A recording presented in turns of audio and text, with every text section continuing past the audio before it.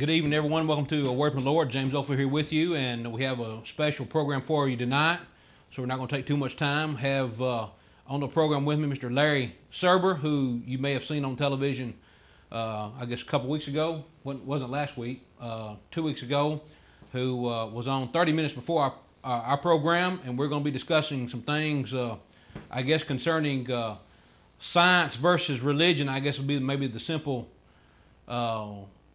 thesis of the discussion tonight. So we hope that you have your notepads and pencils ready, and we're going to delve into that in just a few minutes. Going to give you our contact information in case you'd like to visit with us or email us or reach us in any way where we can be of assistance to you. We're so glad to do that. If you'd like a copy of this program tonight, you can email me at awordfromthelord@gmail.com, or you can give us a call into the station tonight.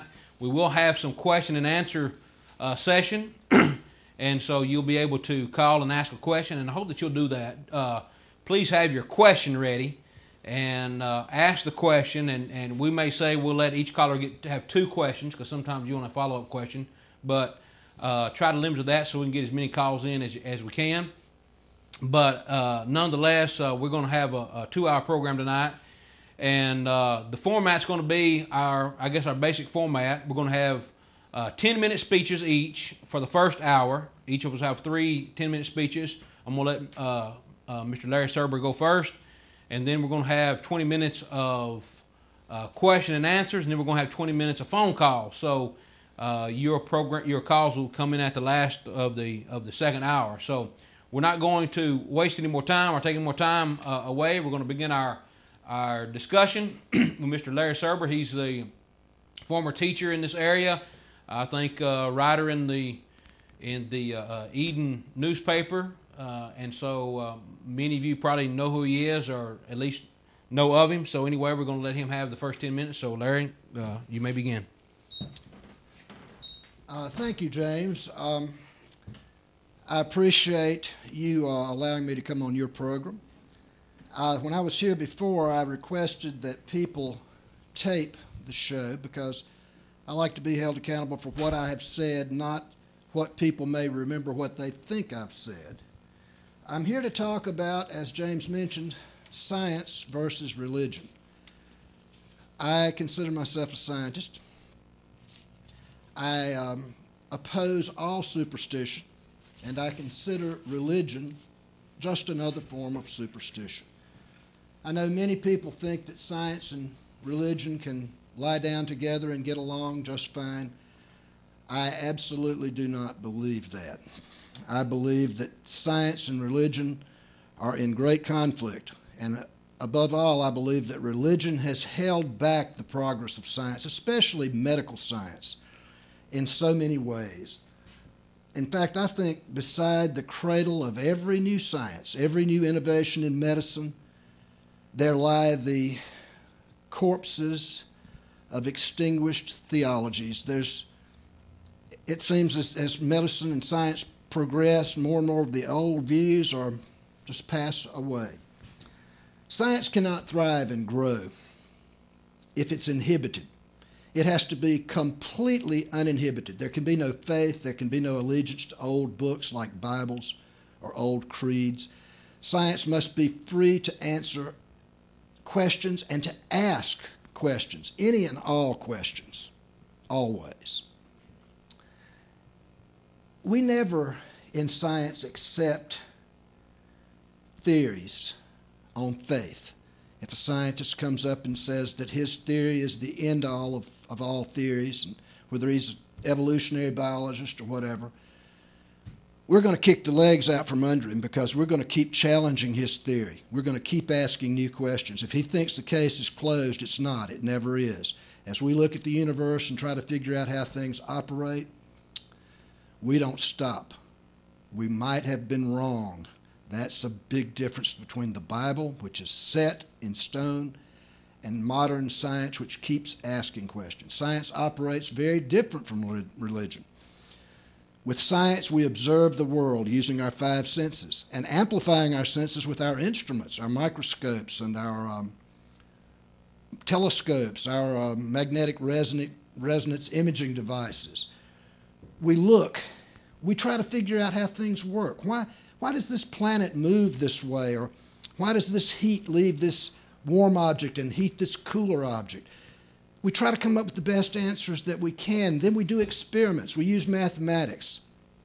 We try to arrive at a good guess as what's really happening, what's causing it to happen. We may be wrong. New data may come in later, and we'll have to change and say that what we thought was happening was not correct. Religion, to me, is anthropomorphic. Now, that's a big word, but it's easily explained. When something is anthropomorphic, that means that we use human ways to describe other things in the universe. Norm Fields, on his show 3 weeks ago, I think it was using the old Paley argument from design that was first set out by William Paley in 1802. He said, if I'm walking through a field and I see a fine pocket watch, I know that those gears and those springs and things didn't just lie around and then get blown together by a hurricane. That watch was designed by a conscious designer for a purpose, the purpose of keeping accurate time. And I think Norm went on to show a camera and a tape recorder or something. He said these things didn't just happen. They weren't just blown together by random chance. They had to be designed. And I agree. But when we use Paley's argument and we apply it to the world of nature and the universe, that's where the argument falls apart. Norm said a human eye is much more complicated than a camera. True. So it could not have just happened. It had to be created and planned and for a purpose. But that's not the way nature works. When I was on here a couple weeks ago, I said nature doesn't care about us. The universe just grinds on like Old Man River. It's not good or bad. It doesn't care about human beings. Accidents happen. Things just move on. So the anthropomorphic view, we explain nature acting like a man. Not just a man, but a super ultra man, a God big enough to stride across the Milky Way galaxy. We say that things can only happen that way. But the reason William Paley's argument and the reason Norm Fields' argument fall to the ground is because if you say nothing grandiose and complex and wonderful and amazing can just happen by random, you're always left with that old question, isn't God the most complex thing we know, the most grand thing? Then we have to ask, who made God? So we haven't really gotten anywhere. You're going to be forced to answer God was always there. And I just skip that step and I say the universe was always there. The universe was not created. It's infinitely old and it's going on. It will be here forever. That's my view. Everything is part of nature. There's nothing outside of nature. There's no supernatural. There's no ghosts. There are no gods, no devils, no witches, no demons. As far as I'm concerned, I've never seen a bit of evidence for that. Just because we don't understand something doesn't mean that we have to explain it with some anthropomorphic view of something like a man. If you don't understand how an internal combustion engine in a car works, that does not mean that you have to say that, well, that car goes down the street because an invisible God is blowing it down the street with his breath. Years ago, people thought the sun went across the sky. It doesn't. It appears to. It looks like it comes up over in the east and is more or less overhead at noon and then goes down in the west. That doesn't happen. We now know, using science and math, that the earth turns, the sun doesn't go across the sky. But back when people thought it did go across the sky, their explanation was it went across the sky because a God, a special God, the sun god, carried it across the sky every day in his chariot. To me, that's childish. And again, it's anthropomorphic. It's nature acting like a man. I'm very interested in brain research. I do an enormous amount of reading about the physiology of the brain. It's fascinating to me. We've learned so much just in the last 10 or 15 years. In fact, even in the last 2 or 3 years, amazing cutting-edge research about the brain. And my view is that my brain is like a VCR tape. If you have a VCR, you have a tape, that's sort of like your brain. When you're born, your 5 senses begin to take in information. You think about this information, you worry about it, you remember it, you reflect on it, you dream about it, you have hopes and fears, and all that ends up later on being the you that is you. And your mind is not like a VCR tape. Your mind is like your favorite TV shows taped on that tape. It's a complex electromagnetic pattern. Your VCR lays the shows on in a pattern, and then it comes back when you have the play function. It reads those patterns and converts them into beams that hit the fluorescent dots on your screen and light them up very quickly. Now, what happens when you destroy that tape? What if you throw it into a furnace and just melt it into a runny pile of plastic, mylar? Your shows are gone. Your tape's gone. And what I believe is that when I die and my brain rots into a stinking mass and has maggots in it, there is no way that that me, with all those memories that I took in, all that information I took in and thought about, is going to continue to exist. I will be gone. I will feel just like I did before I was ever born. In other words, I won't feel at all. I'll cease to exist. I'll be completely broken down. Tonight, I'm going to, as a scientist, I'm going to be using some large, fairly large numbers, like millions, billions, trillions. And I know most of us have a hard time grasping big numbers like that. And I've got a little trick that can help people to see this more clearly. If you have a clock and it has a second hand on it, look up at it and think how long it would take for 1,000,000 seconds to tick off. It takes a little less than 12 days. Now, that's not too bad. You could count to 1,000,000. In 12 days, if you didn't eat or sleep, counting one per second, you could count to 1,000,000. But what about 1,000,000,000? That takes 33 years. And what about 1,000,000,000,000? That takes 33,000 years for 1,000,000,000,000 seconds to tick off your clock. So the next time the government tells you they've spent $1 trillion of your tax money on bombs and military bases to control this planet, think about the trillion. I think my time is... Yeah. Okay. My time is up.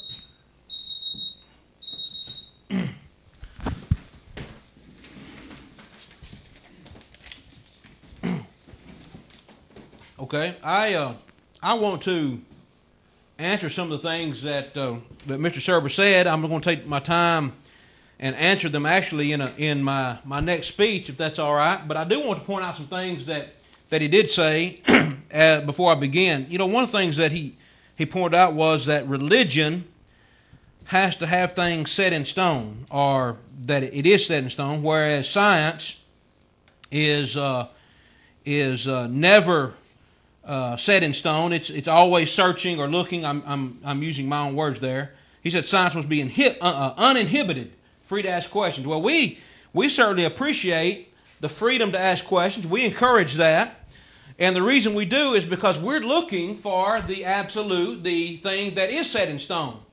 And the reason why I want to impress upon your minds the need to have something set in stone is because if there is nothing set in stone, if there is nothing concrete, then everything is subjective. Now, I know when Larry called on our program back on July the 31st, before we'd ever met, this was one of the topics that we were discussing, was the subjectivity of morals. And this is why I think it's so important, friends, is because no matter what is discussed tonight, no matter what is set forth scientifically or religiously or whatever, if there is no objective rule, that is a set in stone, something that does not change, then it pretty much belongs to anybody's guess. Now, Benjamin Franklin said only a virtuous people are capable of freedom. As nations become corrupt and vicious, they have a need of masters. And I agree with that. Because when individuals start determining that evil is becoming more and more prevalent, usually what they say is, we need more laws. No, we don't need more masters, more laws. What we need more virtue. And so if the law, the rule of law, is the concrete foundation of a society, then I submit that morals and ethics are the reinforcement steel. If you don't have morals and ethics in your society, then what you're going to have is you're going to have immorality. And no matter what laws you have, you certainly will not have a wholesome or a virtuous society. Now, when we start defining terms, we have to realize that there has to be a standard from which we get these terms. In other words, if someone says good, this is good, there has to be an objective standard from which we all realize good emanates from. In other words, everything good comes down from a certain standard of good that does not change. And so when we talk about ethics, we're talking about morals. We're talking about a code of right and wrong. And the reason why I'm bringing this up is because Mr. Surber is a professed atheist and humanist, and I submit that humanism and atheism, they go hand in hand, but I submit that what we have is we have an idea that actually promotes subjective ethics. Now, I don't know how Larry feels about the Humanist Manifesto. I suppose as a humanist that he would adhere to at least some of the tenets of it. But this is, he's nodding in agreement. So this is a statement from the Humanist Manifesto. And notice what it says about moral or ethics and how ethics are derived. It says ethics is autonomous. That means everybody gets to do their own thing. And it's situational. That is, depending on the situation you are, that determines what you do. Ethics are right and wrong. They're autonomous and situations. They need no theological or ideological sanction. In other words, you don't have to go to the Bible. You don't have to get something from your God that says this is right or wrong. It's just what you determine to do. Now notice, ethics stems from human need and interest. Now, basically what you have there, friends, is you do whatever you want to do depending on your need or on your interest. Now, if someone determines that they need something that you have, then their ethics might dictate that they can take it. And I'm submitting to you, friends, that if we don't have a standard, an objective rule for right and wrong, then we'll have a very, very crazy society whose rules will be topsy-turvy, good will be bad, bad will be good, because no one will be able to say that is good or that is bad, because everybody's standard will be their own. You see? Now, just to give me a case in point of how twisted and I guess you could say upset the apple cart this can be. I want you to notice these articles that appeared in the paper. This is from Mr. Surber himself. He's talking about fishing. Now, I know some of you like fishing, but notice what he says about catching a fish. He says the pull of a fish, what is it? He says it's an animal fighting for its life.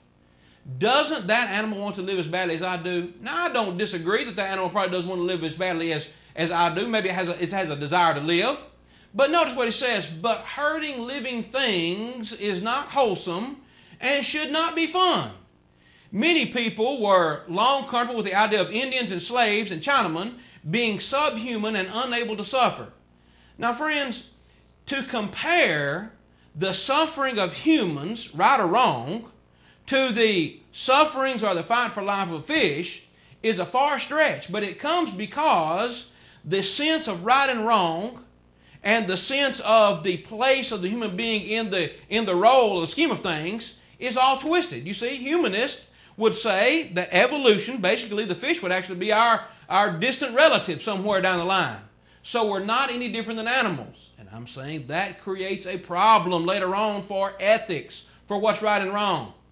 Now, can you imagine comparing Indians and slaves and Chinamen and how people used to feel about them, or how maybe they still feel about them, to the tug of a fish on the line?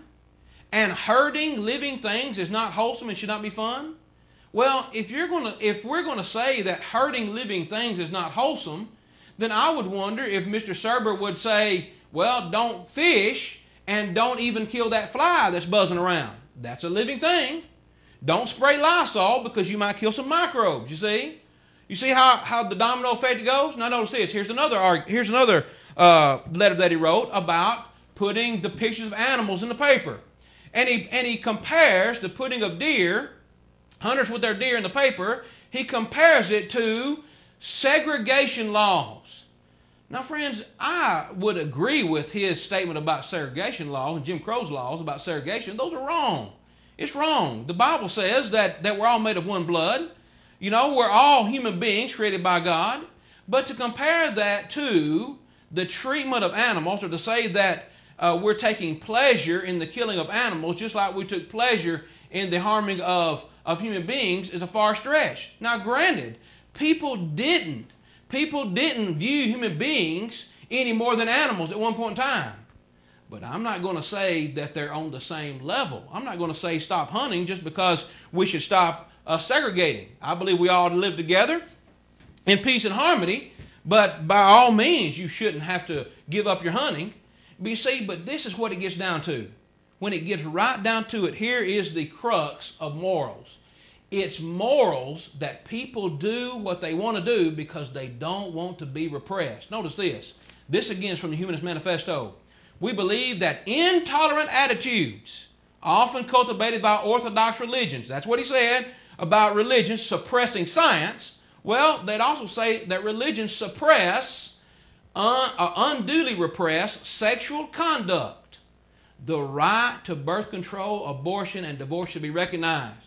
You see, when you start saying ethics are derived from personal interests or needs, then anything goes. Anything goes. And what you start doing is you start saying, well, you know what, we need to consider all living things and don't harm them. But then we turn right around and say, but we want the freedom to abort our children. Or we want the freedom to harm innocent children. So I'm saying there's the struggle here. Why would Mr. Surber protest to hunting, fishing, killing chickens, but not the killing of children? Now I know that he has made this statement. I'm going to go ahead to this one.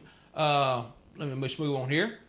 Remember that ethics are derived from personal or human need and interest.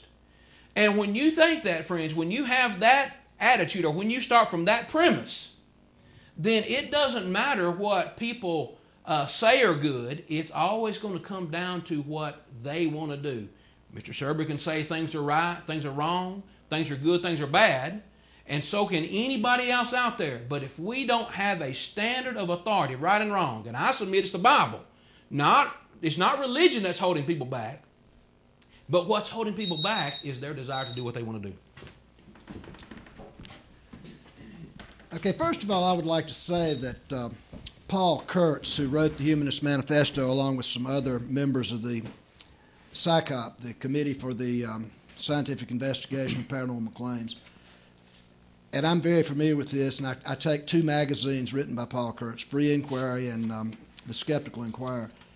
I would say that Paul Kurtz would be appalled at some of the things James said about him because he doesn't want us to say anything goes, anything's right.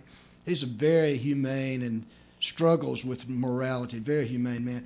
Secondly, I'd like to say that article that I wrote, or the letter I wrote to the Greensboro paper, saying that I felt it was terrible, a terrible example for our children that a kid's grinning, holding up a bloody deer that he splattered the leaves with, teaches an insensitivity to all life. And my point in saying that was, I know I've been writing letters to the Greensboro News and Record for years complaining about their promotion of deer hunting. I think it's a cruel and crazy and barbaric thing that belongs to should go the way of cannibalism and human sacrifice. But I said, I'm not deterred, I'm not, worried, I'm not discouraged, because I know many years ago, back in the 60s, I wrote letters to the Greensboro Daily News, and I said, all kinds of things about segregation was wrong, and the editors of the Greensboro paper wrote back something to this effect: we wish these outside agitating Yankees would leave us alone down here. Our colored people are perfectly content until these communists and Yankees come down and get them stirred up. So that's changed, and I think the attitude eventually will change. It's changing all over this country and in other parts of the world, that people do not think it's good to present to children that it's glorious and wholesome and wonderful to go out and show your manhood and say, look at that deer. He wanted to live, but I killed him. And I killed him to put his antlers up on the wall and win points on a point system. Sick, barbaric, disgusting. Okay, James spoke, after I spoke last time, a good bit about objective morals. He says that's in the Bible, and without objective morals in the Bible or objective morals from the law, like you've got a cop threatening you with prison or a judge threatening you with prison, or without a big God up in the sky with his giving his commandments to Moses carved in stone, that you're going to run amok. I don't know where he's coming from, but that's not really true. People who have been serious, contemplative, philosophical students of morality, people who have really tried to see if there was anything to God, and people who have studied science have honestly tried to tell the truth the best they could. People like Luther Burbank, the great botanist who discovered so much that's helped farmers. He was one of our greatest scientists. He was a hard-working man. He was a moral, decent man. He was a compassionate, generous, kind man. Everyone who knew him loved him. He would work 20 hours a day a lot of the time on his projects with plants and hybrids and things. And yet he hated the Bible and religion. He said, I will have nothing to do with such a God as the God of the Old Testament, with all his bloody slaughters, his telling the chosen people to slaughter all the other unchosen people, and then saying it was justice. He said, it makes me sick. He was a fine man. He was a law-abiding man. He didn't run amok and murder and kidnap and rape and molest children and sell drugs. Not at all. So it's insane for these people to say that when you get away from the Bible with honest study and you're criticizing religion, say it's just another fable like Santa Claus, that you won't have that rock. You won't have that objective morality. In fact, I think subjective morality is superior because it comes from your conscience. Do unto others as you would have them do unto you. You don't have the threat hanging over your head like the sword of Damocles about to fall on you, with a judge sending you to prison or God sending you to eternal hell. You behave to other people like you would want to behave. And I know James will say, but not everybody's like you. Maybe people didn't have a kind father like you did, Larry. It's the law of the jungle. Everybody's going to be a law unto himself, and then we'll just have chaos and madness. It is not the secular humanists, the scientists who've criticized religion that are out here raping and robbing and murdering. I taught students who were troubled, who had been in violent crimes, some of them. Some of them had a mother in prison, a father in prison, maybe both. And if I tried not to teach religion in class. I tried to steer clear of these things, but they could tell. I feel so strongly about these things. One time I was talking about ghosts, and I said, it's stupid to believe in ghosts because we've talked about transfer of energy. Matter transfers to other matter energy. If my car runs into yours, it knocks your car because they both have mass and they take up space. But how is a ghost with its immaterial, non-matter finger going to push down that organ key upstairs in the Bear Hill mansion and play the organ? It would go right through the organ. And how does a ghost, for that matter, move air molecules with its immaterial, non-matter vocal cords and moan and have the air molecules hit my ear? It's just stupid. And a little girl named Crystal, I'll never forget this, raised her hand and said, Mr. Surber, you don't believe in ghosts? And I said, no, that's what I'm telling you. It's been discredited long ago by sane, reasonable people. It's goofy. And she said, what about the Holy Ghost? And I said, Crystal, I don't believe in any kind of ghost. Well, this little girl got mad, but she wasn't from an atheist, secular humanist, agnostic, or as James says, agnostheist or whatever. She wasn't from anybody that had thought about and come to a philosophical conclusion about religion. She was from a family that thought they were very fundamental religious, and she was too, but she had beat a girl's mother in the head with a length of 2x4 one time and was sent to a juvenile detention center. I know that. So it's not the people that criticize science like me that are dangerous and running amok and breaking into homes and snatching purses. That's ridiculous. I am a law-abiding person. Well, I take that back. For a while there, I was wearing an illegal motorcycle helmet. They changed the law in 2008, and I had a little thin helmet, and my wife kept harping on me to get a thick, padded helmet that complied with the Department of Transportation, and I've done that. So other than that, I honestly can't think of any laws that I've been breaking in a long, long time. I used some drugs when I was in college that were illegal, but that was a long, long time ago, and I really don't break laws. And what's more, I'm much more moral now than I was back when I was a teenager.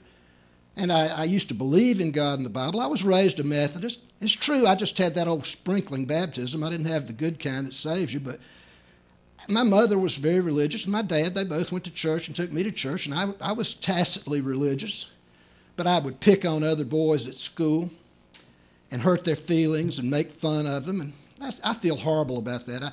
I'm very ashamed of that. And I'm very proud that I am ashamed of that. I wish I could go back and change that. I wish I could tell these people how sorry I was that I hurt their feelings, because that was awful. So I'm more moral now that I've gotten away from the Bible, not less. I don't need that objective, carved in stone threat. James mentioned the good old days when you could leave your door unlocked. Well, yeah, but for people of color, there weren't good old days back then. If a black boy winked at a white woman or whistled at her, he could be lynched. If a black man did some work for a white man and he was promised $100 and the white man decided he was only going to pay him $10, all the black man could do, even if he was a big, strong guy, was kind of look down at the ground and shuffle and say, well, thank you, sir. They wasn't so great back in the days when you could leave your door unlocked.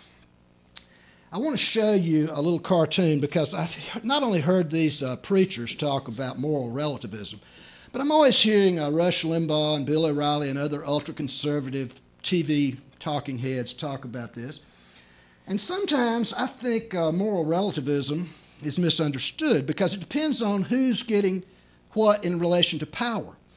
And if I can do this, if I could hold this up, I don't know if you'll be able to see this at home or not, but what we have here is a farmer who has chopped down a tree, and he had an accident with his axe, and the tree fell on him and killed him. Well, that's very bad for the farmer and his wife and his children. Well, I guess it is, unless he's an abusive father and husband. But anyway, he's chopped down the tree, and these chickens are over there saying, Lord, we thank thee for this blessing. You see the chopping block there. Well, I showed this to James at my home the other day, and he said, well, now you're being like anthropomorphic. You don't know those chickens fear the chopping block. And he's right. This is kind of a silly cartoon in a way, but let's change it. Instead of this farmer over here and these chickens, let's substitute a slave. The farmer is a slave owner, like in 1845 when the Southern Baptists broke away, and the chickens are slaves. Well, the farmer believes a slave's his property, and if the slave escapes, and he believes he paid good money for that slave and should be brought back to it. And if a white man helps him, that white man should be lynched. So from the slave owner's point of view, slavery is good. From the slave's point of view, being torn away from your family, you can be killed with impunity. It's very bad. I said to James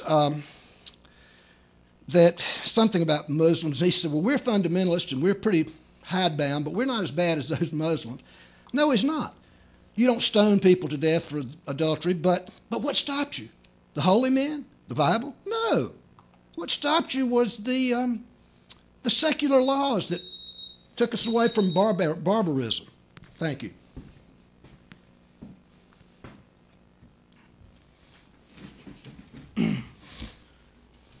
Okay.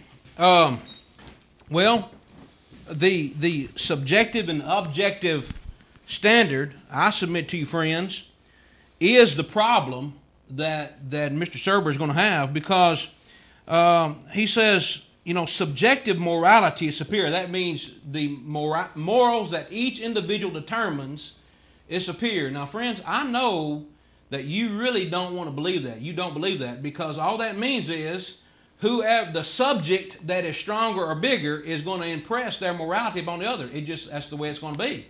It's the law of the jungle. He's an evolutionist. He believes in survival of the fittest in the animal kingdom, which I do too.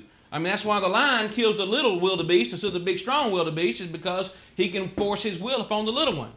And in a society where there is no standard of right and wrong that people adhere to as a superior rule, then you're always going to have individuals who will determine that their needs and their interests are superior. Now, he says, well, he's a law-abiding citizen, and most, I'm going to try to use his term here, but I don't think I run it down. He says that individuals who are not adhering to an objective standard don't run amok. Well, I just want to give you a case in point of where subjective morals had taken its toll. Here you have Heinrich Himmler, who was the chief hooking bull for Hitler, carried out all the orders, killed all the Jews. When he was asked why they did it, he said, we had the moral right. We had the duty to our people to destroy this people. Talking about the Jews. Now, they had a moral right, they said, to kill the Jews. Now, what was it that made that so wrong? You see, if you live in a society and it goes from individuals on up to the society, to the nation.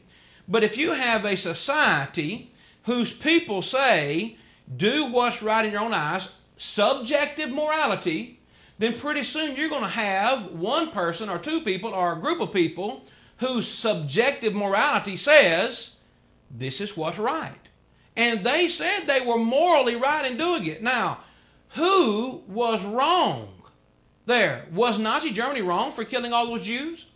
In our country, when slavery, when men stealers, that's why we have slavery in this country to begin with, because someone went over across the seas and they stole people. He talks about people ripping away from their families. Yes, that's terrible. Why?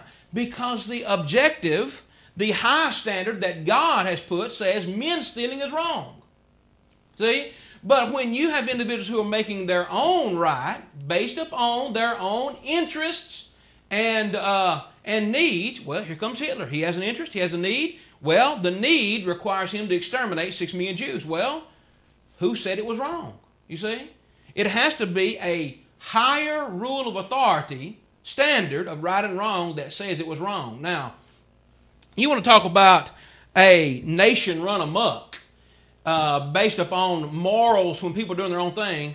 Do a little search on Liberal, Missouri. Fitting name, because here's what happened. Liberal, Missouri, and I apologize for the size of this. I didn't have time to increase it, so I'll just read it to you. But Liberal, Missouri was so named after the Liberal League in Lamar, Missouri, to which the town's organizer belonged. It was started as an atheist, free-thinker utopia in 1880 by George Walser, an anti-religionist, agnostic lawyer. He bought 2,000 acres of land and advertised across the country for atheists to come, and here's the ad, come and found a town without a church where unbelievers could bring up their children without religious training and where Christians were not allowed. His idea was to build up a town that should exclusively be the home of infidels, a town that should have neither God, hell, church, nor saloon. Some of the early inhabitants of Liberal even encouraged other infidels to move to their town by publishing an advertisement which boasted that Liberal, quote, is the only town of its size in the United States without a priest, preacher, church, saloon, God, Jesus, hell, or the devil. Well, what was the result of this? What was the result of this? It wasn't too long that that began in 1880, I believe. Let's see if I'm getting I'm sorry, I did have it larger there. The Liberal Normal School and Business Institute was another institution organized by Walser to promote liberal education, free from the bias of Christian theology. This school went well advertised and soon had a large enrollment. A tract published in 1885, the Liberal Normal School and Business Institute was, quote, located in the liberal town, taught by liberal teachers and courted by the patronage of liberal patrons. Out of this organization developed Free Thought University, which opened in 1886. Now, here's what happened. Let's come on down here. Here was the result. In 1885, May 2nd, 1885, the St. Louis Post-Dispatch wrote an article called An Infidel Experiment. And the reporter said, the boast of the sobriety of the town is false, but few of the infidels are total abstainers. Liquor can be obtained at 3 different places in this town of 300 inhabitants.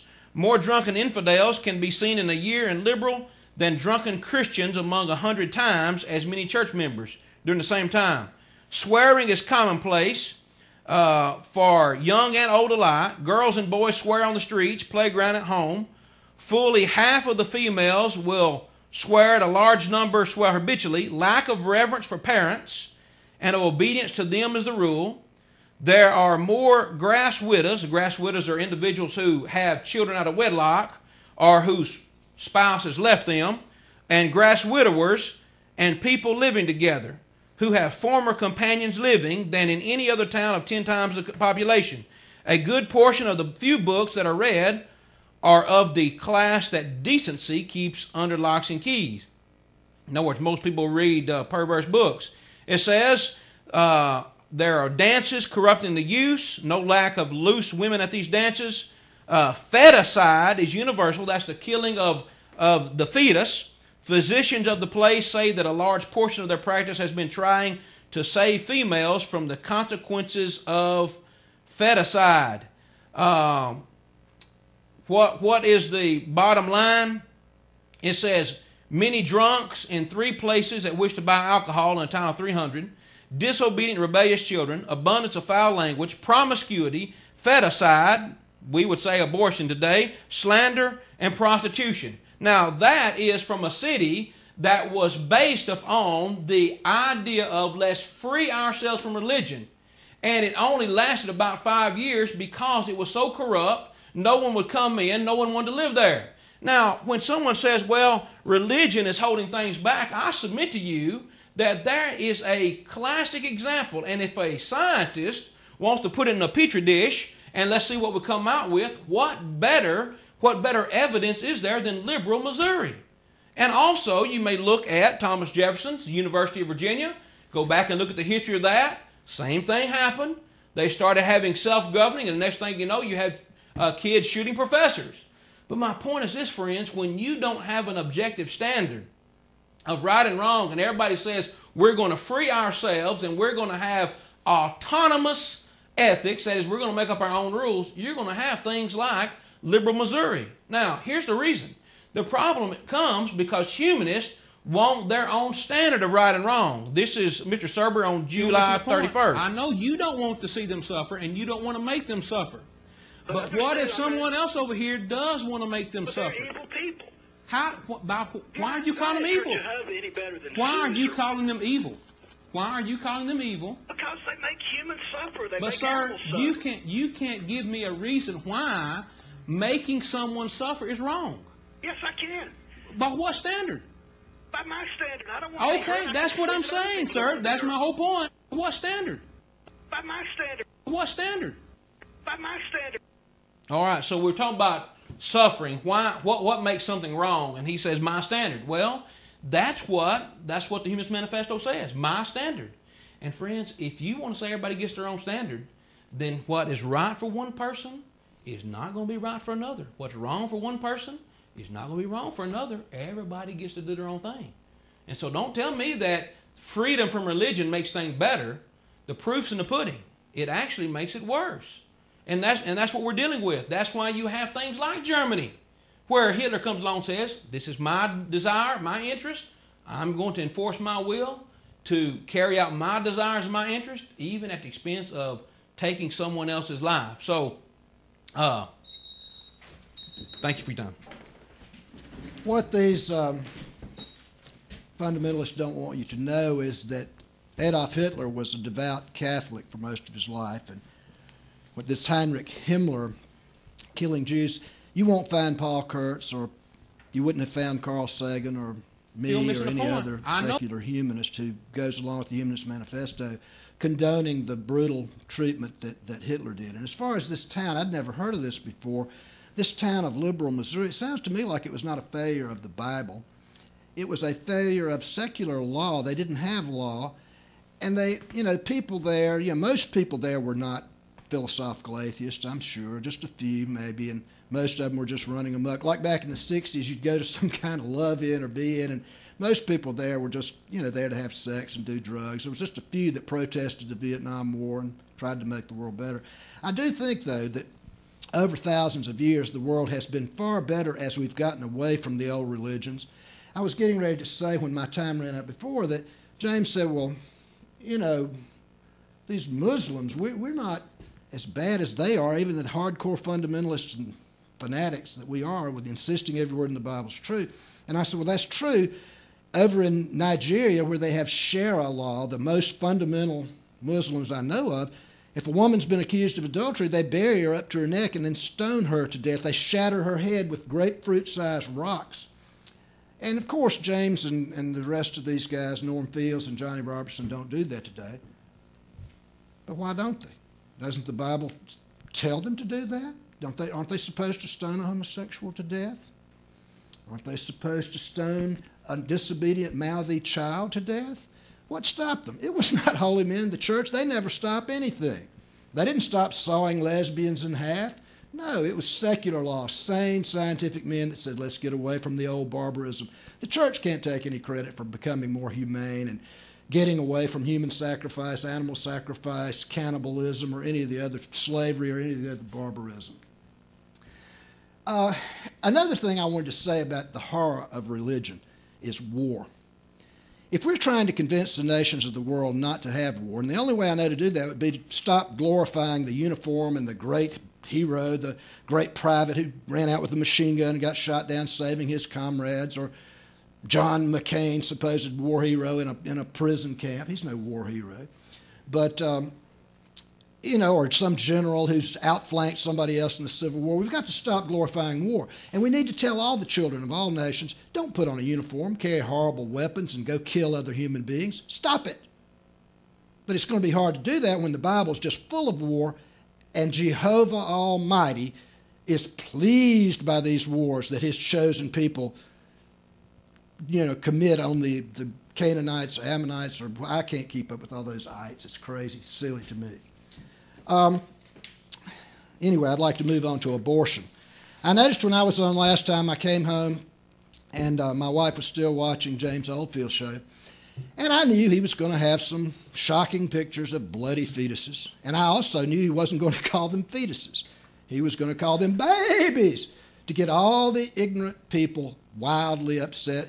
Play on the emotions. You see, that's a trick that the priest and the holy man and the witch doctor have always used. Get people emotionally worked up. Now, I'm not for abortion. I am for birth control, but the church has always fought that. Margaret Sanger fought a good fight to get birth control, to keep women from suffering so much and staying pregnant all the time with abusive husbands and things. And she and her father were both beat up repeatedly by church-going people. But if we'd use better birth control, we wouldn't have to get in these abortion situations. I don't think that we ought to kill a late-term fetus, certainly. But it's kind of a matter of the lesser of two evils. A fetus is alive, and you don't want to kill a living thing.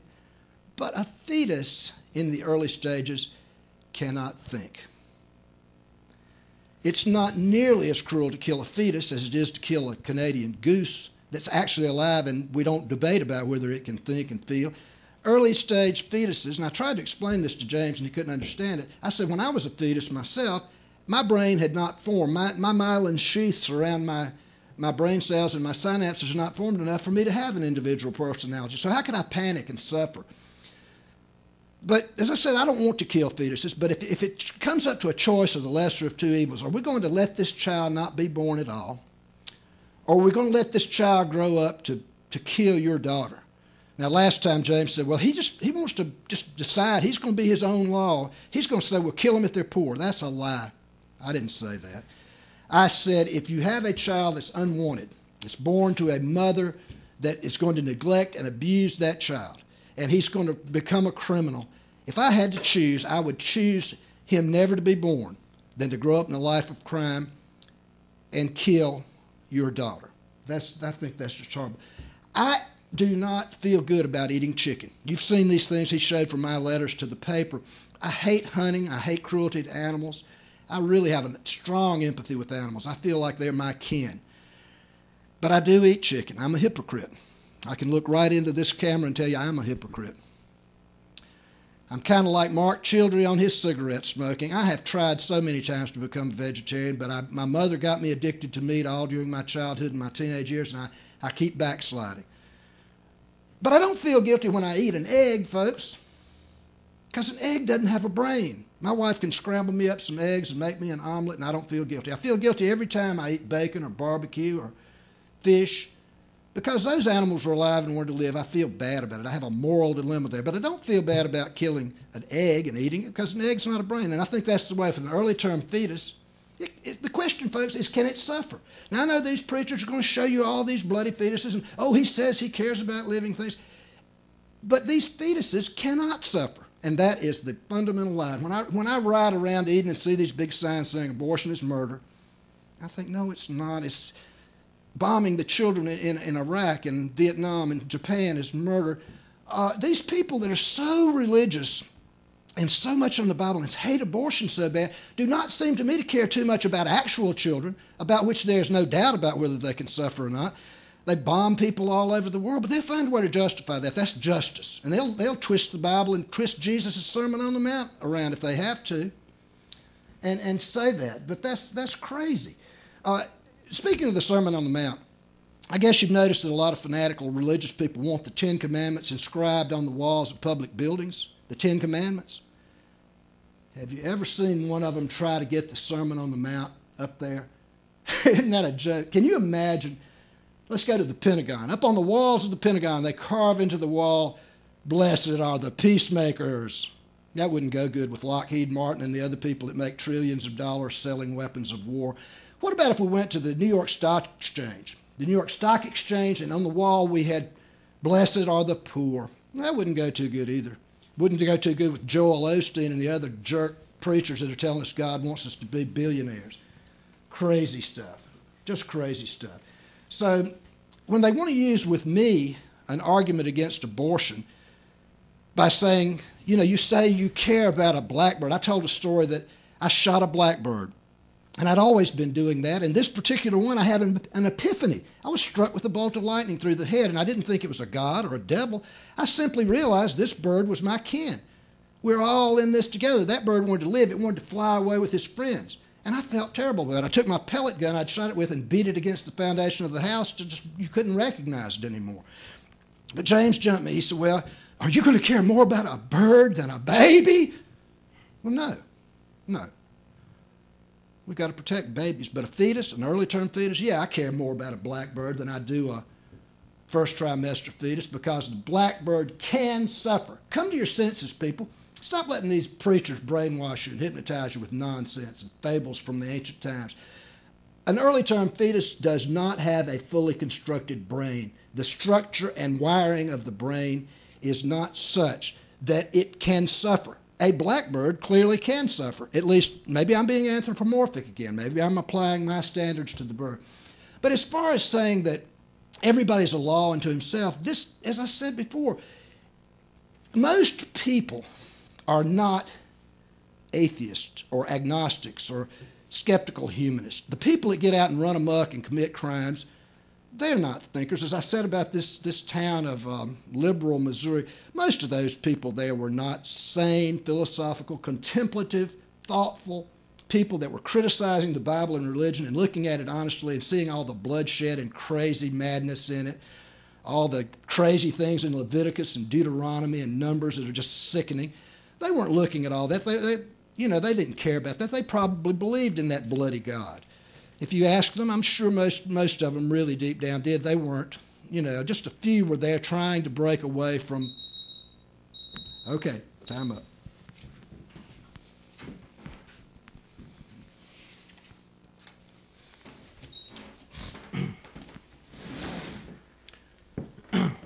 All right. Well, I just want to go back to what he was saying about the world. He said the world's a far better place since time has been going. I guess we're getting away from religion, and the world's a far better place. I think if you do your checking, death rates are up, murder rates are up. All the things that point to a better world are really not better. As a matter of fact, we've been going how many years? The evolution says billions and billions of years, and we haven't reached utopia yet. When do we ever get to utopia? When do we get to the point that we evolved where there is nothing bad? But actually, if you look at the world clock and you see how many people are dying, they're starving, they're being killed and so forth, the world's not being a better place. It's becoming more corrupt. I submit to you it's because we're getting away from religion. I agree that we're getting away from the true standard of God, of right and wrong, and we're not adhering to it. Now, as far as abortion goes, the idea that he was a fetus, and so Mr. Surber says he was a fetus, and he didn't. What you said as a former fetus, when we were talking to you at your house, you said as a former fetus you didn't have any feelings, or you no. Don't. I said I didn't know I was alive. Okay. Well, but does knowing, having a conscience about whether you're alive or not, does that determine how we affect something? Is it living? You see, that's the question we want to ask. Is that fetus, that first-term fetus, is it alive? You know, you remember the article that Mr. Surber wrote in to the letter to the editor about not hurting living things? He said, let's see, what was the exact quote? Hurting living things is not wholesome. Well, I submit to you, friends, that a fetus is alive whether it recognizes it's alive or not. And whether it has a brain or not, it's still alive. And, you know, the fact that people don't accept that it's alive, why do you think people buy condoms? It's because they know when life begins. Deep down, you know when life begins. You see, that fetus starts growing, and that's alive. And so it doesn't really matter if it knows or not. The point is, when does it start living? And Mr. Surber would say, don't do any harm to any living thing. So, wouldn't a fetus be a living thing? I submit to you that this idea of making a distinction, let's kill a late term. You know, late term's not good, but early term is good. Well, he did say that there was a time, there was a condition when he wouldn't, or when he would say abortion. And I'm saying, as a humanist, the Humanist Manifesto affirms let's have abortion. Well, is there a time when you would abort a baby? He said there was a time when you'd abort a baby. He said if you knew that it was going to grow up and kill someone's daughter, or you knew it was going to grow up and be an evil person, I suppose, I'm paraphrasing, then he would choose that it never be born. Now, friends, as an empirical evidence seeker, how does he know whether it's going to be what it's going to grow up to be like? How does he know what this child's going to grow up to be like? Yes, a child. How does he know what it's going to grow up to be like? Why not something better? Why not we just wait, go ahead and have the baby, let it be born in poverty, let it be born to people who don't want it, and then let's just see when it gets 10, 12 years old, then let's kill it. You see? Let's go ahead and kill it, because then we know for sure. See, now we have empirical evidence to know whether it's really going to be productive or not productive. You see? Now, when he called in to talk to Norm, he criticized the idea that when God killed a group of people who were wicked, whose wickedness was full, as a just God, and he chastises the idea of justice, I suppose. But listen to what he says. 2 weeks ago, I called in to James Oldfield's show when he was on the air, and we talked, and I ran over into Norm Field's show, and Norm Fields talked for a while about some of the things I'd said. One of the things I had said to James was, this God of the Bible, your Jehovah, the God of the chosen people, did some horrible things to the unchosen people, the other 99% of the people. He told them to kill every man, woman, and child of some tribes. And Norm came on and said, yes, that's true, but he did it to save them from a fate worse than death, because those, I forgot who he said, the Ammonites or Semites, he said those people worship Molech. And they had a big idol to Molech, and sometimes they would put children in this big copper spoon mouth of the idol and burn them up. So we were saving them from that fate by going ahead and killing them. What if Hitler had used that argument? What if Hitler had used the same argument Norm Fields used and said, well, yeah, I killed 6 million Jews, but my heart was in the right place, you see. I killed them to save them from growing up into a life of Judaism. And, having that horrible stuff like having a mole do a bris on them and circumcise them with his teeth or some horrible abomination. I don't think, though, in modern times we would buy that argument from Hitler. And I should say we should not buy that argument that Norm Fields made for ancient times either. All right, so we shouldn't buy the argument that God can kill children. Now, I certainly wouldn't let Hitler have the argument, because Hitler is not an objective determined rule of right or wrong. But you see, but then we turn over here to Mr. Surber, and he actually says, well, there is a time when we could make that decision. You see, there's a time when it would be just to kill it. And I'm saying, well, why? It's because it's the situation. You see, situation ethics says, well, there is a time to kill it. And I'm saying if we recognize there is a higher moral authority, an objective standard of right and wrong, then we then can say, let him be the determination of what's just and unjust, and we strive to adhere to those rules, and we too can make the same just judgments as well. But we would never say, well, depending on the situation. You see? So, no, we can make the same just judgments as well. But we would never say, well, depending on the situation. You see? So, no, life doesn't get better when we leave religious authority. It gets worse because people start doing what they want to do. And we can argue this all night long about what's horrible. But you see, the very fact that Mr. Surber uses terms like horrible and evil and good and bad shows that somewhere he has to have an idea. There has to be a standard of right and wrong. Now, he said this about the killing of innocent women who were thought to be witches. Now, this Benet's Reader's Encyclopedia right here has an article on witches. And as I look at it, it says that calculations have shown more than 9 million women and girls were put to death because they were believed to be witches. Innocent women and girls put to death because they were thought to be witches, and the Bible said they were witches, and the Bible said they should be put to death. I find that horrible beyond belief. All right, I find it horrible unbelief. But then, he has to say about the abortions. Now, all right, let's talk about this. I know you don't like this, Larry, but let's just take this figure. Now, not all of these are early term abortions. Surely we can agree with that. Not all of these are first trimester abortions. So, is that horrible beyond belief? You see? Why is it that we're horrified at misunderstanding, misguided individuals putting to death innocent people because they thought they're witches, but yet we actually profess that, you know what, there is a situation where an innocent person, an innocent child, who can think, we'll just go ahead and say that, who can think, I'll try to use your terms, who can think, in the late parts of life, growing, living being, are put to death. You see? And I'm saying this is the double standard that you get when you get situation ethics, when everybody is subjective to do what they want to do. It does not promote good things. And how do you know that all these individuals who are aborted, so you don't know that they were going to grow up to be mean and wicked and terrible individuals?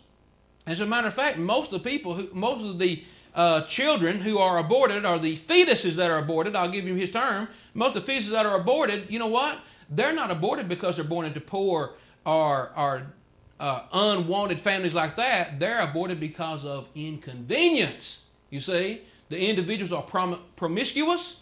They don't want to have their sexual desires repressed, like the humanist says. And then they say, well, now we have some consequences here, so let's get rid of this consequence of our uninhibited behavior. And I'm saying, friends, that is the downfall of our society. Okay, we're on questions. Larry, let's see. We're going to have 20 minutes of questions, and I don't really have a preference. If you want to go first or ask the first question, we're going to try to, folks, we're going to try to be decently in order in this and take turns asking questions, and then maybe have a little rebuttal to each other. If we want, ask a question, and then I'll respond, and then you can have a response to my response. But we're going to try to do this a very expedient way. I think Brandon's going to keep 10 minutes, Mark.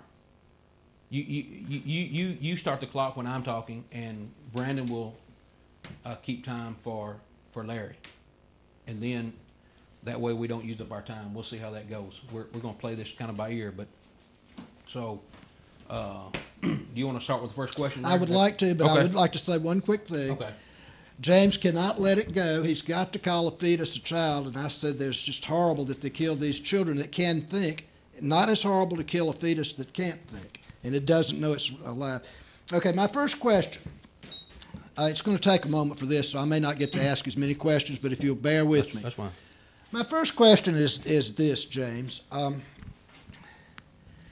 If you were to get really angry with me, you know, maybe we had a misunderstanding, or for some reason I did something really stupid and awful to you, and you just lost it. You weren't yourself, and you killed me. Well, obviously, if you kill me, I'm going directly to hell as soon as I die. There's no more chances for me, right? Okay. And, you know, I said before I was a Methodist, so I was sprinkled and not immersed, so you know I'm going straight to hell as soon as you murder me. You're sending me to hell. But let's say, on the other hand, you get into an argument with Johnny Robertson, who believes as you do. Because of his beliefs, when you lose your temper with him and somehow kill him, he's going straight to heaven. My question to you is, as a moral philosophical question, and I want you to wrestle with this for a moment. Have you committed a worse sin by killing me, knowing I'm going straight to hell because of my beliefs? Or have you done a worse sin by killing Johnny Robertson and knowing he's going straight to heaven where he wants to go anyway? I'd like you to answer that. Well, either way, murder would be bad. I mean, which is worse? Well, I don't know that there would be a worse. I guess it would be worse in the sense of you hadn't obeyed the gospel, but that's the whole point of saying let's have a standard of right and wrong. I'm going to try to adhere to a system that says I need to be in control. You see, the Bible tells me to be in control of my temper, to be in control of my anger. So I would hope that if I'm practicing that, then I'm not going to be angry with you to the point that I kill you, nor with Johnny. You see, that's my whole point is if I don't believe that though, Larry, see, if I don't believe that there's a right and wrong, good or evil, then I'm not really worried about it.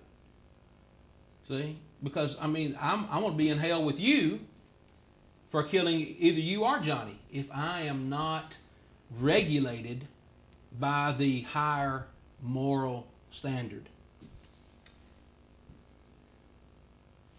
I don't think you've answered my question, James. Well, is it a worse sin to kill a guy and send him to hell, or a worse sin to kill a guy and send him to heaven? Regardless of whether you end up in hell for murder or not, thou shalt not kill. I'm just saying, wouldn't it be worse to kill me, the atheist or agnostheist or whatever you say? You say can't say there's absolutely no God, but it seems to me like in an abstract sense, it might be worse for you to kill me and send me to hell, because you know hell's terrible. You got the brimstone and the horns, and man, it's awful. Well, but you're just sending Johnny up to heaven. He ought to like that. I don't know. I mean, you would say, yeah, sure, it's worse if I kill you. I mean, I don't know what difference that makes. I mean, the consequences. It's just a philosophical. You lose your soul. I guess if you wouldn't obey the gospel, then the Lord would have mercy on me because He knew you was hard-headed. Right, and you don't know that I might not have converted. If you hadn't killed me, James, you're right. I might have seen the light, and I might have, been convinced that there is an Almighty God, and I might have changed my ways, and I might have gotten immersed, and I might have done all the things to accept Jesus as my Lord and personal Savior, and I might have gone to heaven, but you killed me and denied me that chance. Now, I'm going to give you a chance just here in a minute to convince me there's a God, so you go ahead and ask me your question. All right. In the humanist world, here's my question. In the humanist world, does everyone get to be their own God? In other words, they get to determine what's right and wrong? And if not, what is the standard of right and wrong? Can I get over here and be seen in front of what you... in the humanist world, does everyone get to be their own God? No. The socialists, I like socialism, and you all hate it. In the socialist world where everybody, everybody can't afford to buy their own fire truck. So socialism says as a community we'll buy one fire truck, and then occasionally when somebody needs it with their house on fire, then that fire truck will be there for us. That's socialism. I asked my kids at school one time, what's socialism? They said, it's where the secret police kick your door down at night. See, they've been brainwashed by the capitalist system. Today, the socialist countries of Canada, France, Sweden, New Zealand, Iceland, Finland, they have a lot more peace and less gun violence and things than we do. No, the humanist world does not get to be their own God because we don't believe in a God. We don't believe in the supernatural. We believe everything's part of nature. Everything. We don't believe in anything supernatural. We may not understand it. As I said, you may not, if you don't understand how a car engine works, you still don't have to believe that your car goes down the street because God's blowing on it. We can understand some things. No, we don't believe, no secular humanist that's thoroughly thought this out believes there is a God. And if not, what is the standard of right and wrong? And as I said before, the standard of right and wrong is being a human, having an affinity for other humans and other living things, and having a conscience. That's the way I see it. But if within that society, in that social society, one of the humans doesn't adhere to the rules. In other words, they don't really care about your well-being, and they want to impose their will upon you. How can you say that's wrong? Because you named some socialist countries here. What about Russia and China and North Korea, where they do have oppressive governments because it is a socialist country where one man is making the rules, or one man or one small group of people, and imposing upon a life upon people that don't really want that. I don't call those socialist countries, James. I call those dictatorships of. I don't think the Soviet Union ever met the ideal of being truly socialist, communist. There was a lot of corruption there. But no, I know what you're saying. You're saying that maybe I've got a high moral standard and I can just live with my conscience and I don't need God or the judge or the prison. But most people don't. They're going to run amok. I don't think they run amok because of getting away from the Bible, and I do maintain that we're a lot better people than we were 3,000 years ago when there was all these human sacrifices, cannibalisms, and slaughters. I think even though you may say that since the 60s we've had an increase, and I was one of those hippies in the 60s, I'll have to take some blame for it, but I think that, you can say maybe it goes up and down over time. Maybe we're a little worse off in some ways than we were in the 60s or before, but also some people are a lot better off. The blacks, the women, people that were oppressed, I think they're better off. Okay. Yeah, actually, I think you asked two questions. So Okay. you can ask the question, you got All right. two minutes to respond. Okay, I mentioned a few moments. Can I stand in front of your humanist world here? Yeah. Okay, I mentioned a little while ago that I said I'm going to give you a chance to convince me, and hey, I'm not Sheikh Noruddin or some silly clown. I'm sincere about this, and I'm not playing. This is a sincere philosophical question. I want you to be able to demonstrate to me, so maybe I won't go to hell, that you've got a real product. I said, when I was on here before, I said, why use violence, terrorism, and force to force people? Why have the priests always forced people to believe in their God? Otherwise, they'd kill them for blasphemy or heresy or something. I said, it's because they can't demonstrate their product. You can't call your God out and have him jump down and perform on cue. And if I say, ask you to, you'll say, well, our God doesn't act that way. Well, I'm going to give you a chance to do something a little different. I want you, James, like the prophets of old, I want you to pray sincerely to your God on my behalf and on behalf of however many people are watching this show out here in the Star News viewing area, out here in TV land. I want you to pray for his guidance. As I say, like the prophets of old, I want you to find some inspiration. I want you to call upon God, who is real and everywhere at all times and is hearing me and hearing you right now. And I want you to do something that will demonstrate to me beyond all doubt that God exists. And if you can do this, I will fall to my knees on this plywood platform, and for the rest of my life, I will praise Jehovah. You can bet on it. And this is what I ask. Before I came over here, I took this little newspaper, and this is one of these liberal socialist newspapers. It's got Jim Hightower from Texas who criticizes the big corporations. Before I came over here, I went to page 9 in this paper, and I've made a little orange magic marker rectangle around about 6 or 7 lines in here. What I want you to do is ask God from the bottom of your heart to tell you what it says. And I don't want any of these psychic things where you say, I think I'm seeing a famous person. Or, is this person in trouble? I want you to tell me the name of the person that's in this box and what they said. If you can do that, then you can demonstrate your God. If you cannot, then I was right when I said all these violent priests and tearing tongues out and sawing women in half was because they couldn't demonstrate their product. So, the ball's in your court, James. Well, I don't have to. I'm not going to. Number one, be able to do that, and number two, even if I could, I don't know that I would. It's important, though. God could save me right here. But here's the thing, though. You're asking me to prove the product that I believe to you in a way that God doesn't tell me to prove it to you. Here's what I'm saying. The Bible says in Romans 1:16, and I'm using the product. See, I'm using the product. I'm following the direction. The Bible says, I'm not ashamed of the gospel of Christ, for it is power to God and salvation to everyone that believeth, the Jew first and also the Greek. For therein is the righteousness of God revealed from faith to faith, as it is written, the just shall live by faith.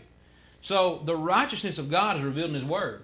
Now, if you aren't going to accept that there is a God, then why would I try to convince you by His instructions? I will accept it when you convince me. Okay. But why would I try to convince you that He wrote a book that is the instructions on what you need to do to be saved if you don't even accept that there is a God who is above all and in charge of all? You see, I'm not going to jump through hoops to demonstrate to you when God says, look, if you want to convince Larry Surber that I am real, you're going to do it by what is revealed here. And so, it's like you're asking me to do something that I'm not. You're not capable of doing. That's right. Right. So see, this is the difference between a religious man, a holy man, a witch doctor, and a scientist. Scientists say, prove it, not just something that happened a long time ago in an old book, but something that we can set up in laboratory repeatable experiments where all of us can agree and he can demonstrate. He didn't demonstrate. May I read to you what I had done here? What I had was right here, and it says, President Harry Truman spoke to the American public 3 days after the atomic bombing of Hiroshima. Calling the civilian-filled Japanese city a military base, Truman said, the world will note that the first atomic bomb was dropped on Hiroshima, a military base. We did that because we wished this first attack to avoid the killing of civilians. Harry Truman lied like a dog. He killed a whole city full of old women in wheelchairs and stuff. So you couldn't. I guess I'll look right into the camera here, folks. James Oldfield was not able to demonstrate and convince me there's a God. You know he didn't. He's got his little rigmarole about we got to go through this Bible. Why would I do it? He could not do it. Remember that if you don't remember anything else tonight. He could not demonstrate his God. You're taking up my time now. Okay. I'm sorry. Go ahead with your next question. Okay. Let's see. You stated, and I really had some other questions I want to ask. I don't know, we're out of time. You stated in our discussion at your house on Monday that you accepted the immutable laws of science and nature.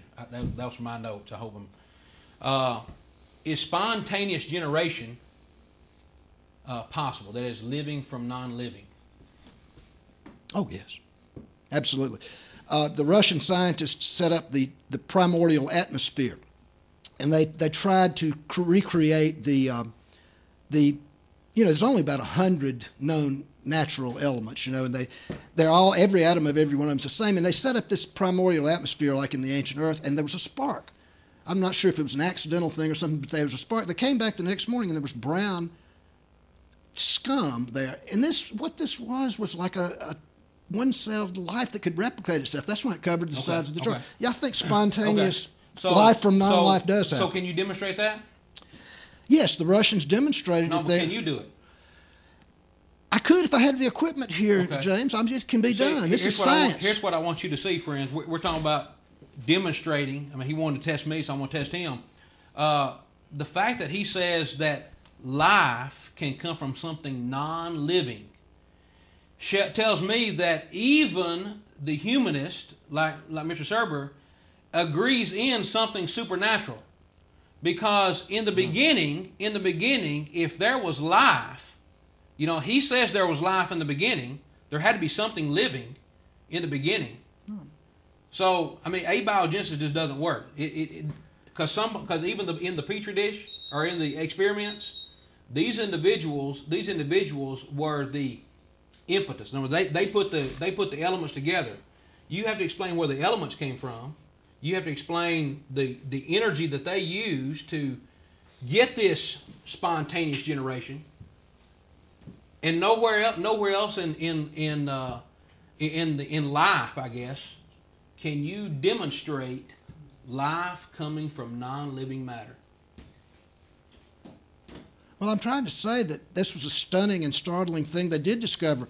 They had just hydrogen, carbon, and things that were not alive, and it became able to replicate itself. And replicating 2 made 4 and 4 made 8. And this is what but where I think did that the universe. Come from? Where are those elements come from? Well, the elements have always been here. The elements. The fundamental elements of the universe, I don't care if it's an atom of hydrogen in the sun or in my kneecap, it's still a hydrogen atom. Okay. And as far as I'm concerned, they've always been here. Now, friends, I just want you to see this. This is what we're dealing with. Mr. Surber says the elements have always been here, and I just want to just put this in your mind, and I'm going to take a little more time because we went long on one of your questions.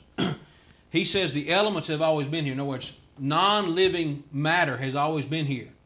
Now you tell me. Now he calls religion childish and superstitious. Now you just think to yourself, which one is more childish and more superstitious? An eternal living being, God, creating non-living matter. No, wait a minute. Or non-living matter creating something that's living. An eternal mind or eternal matter.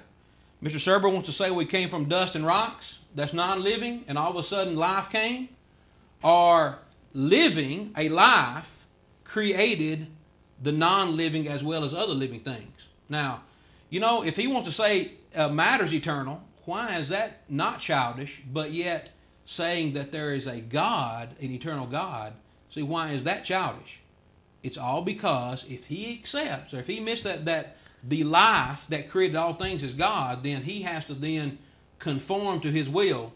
And that gets back to that humanist. I don't want an objective authority telling me or dictating me what's right and wrong and controlling me, repressing me. So, you know, you can say believing in a creator is childish, but, I mean, it's just as childish for you to say there was no life out there and all of a sudden it just popped up. I'll tell you why it's childish, because what I said earlier, the anthropomorphic view. We look at nature and all evidence shows us it's just grinding on. You look at nature and say it had to be like a big man, a creator, like Geppetto made Pinocchio the puppet. That's why it's childish. Okay, is it time for me to ask another question? No, we're down to phone calls now. Gosh, I wish I could ask one more. I know, I do too. All right, folks, we're gonna take some phone calls. I meant to get to that earlier. Let me remind you again, please, to have your questions in mind, if you don't mind, because we're going to try to expedite things. All right. You're on the Word from the Lord. Welcome to the program. Yes, I have a question for Mr. Surber. I assume he believes in... Go ahead. Yes, can you hear me? Yeah, go ahead. I have a question for Mr. Surber. I assume he believes in evolution. Is that correct? Absolutely. But you also said that science has to have repeatable laboratory experiments for proof. Are there any repeatable laboratory experiments for evolution? You really ought to read 4 books by Charles Darwin, and I know it's a tough assignment, but read The Origin of Species, The Descent of Man, The Expression of Emotions in Man and Animals, and above all, The Voyage of the Beagle.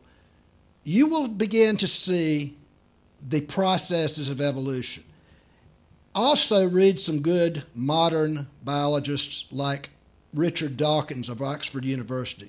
He will explain to you in terms like making a cake. He will say things to you like, if I put in the eggs, the flour, the butter, the sugar, and I bake a cake, make it go through a chemical change, so it's not just a physical change, it becomes something a different substance. Then he's going to say things like, can you pick out one of these crumbs and say this is an egg crumb and this is a butter crumb? He will explain things in simple terms that you can have around the house. Absolutely, I believe in evolution. I think it is a fact. I wouldn't bet my life on all of it. But you still haven't answered the question. Are there laboratory repeatable experiments? Certainly. Certainly, you can show things that a good example. Now, you might not be inside the confines of a laboratory because it doesn't lend itself to this, but you can show butterflies that used to be light that are now dark because all of the light ones died out when London was covered with soot and they became much more visible. Their camouflage was ruined. And so they didn't have any offspring.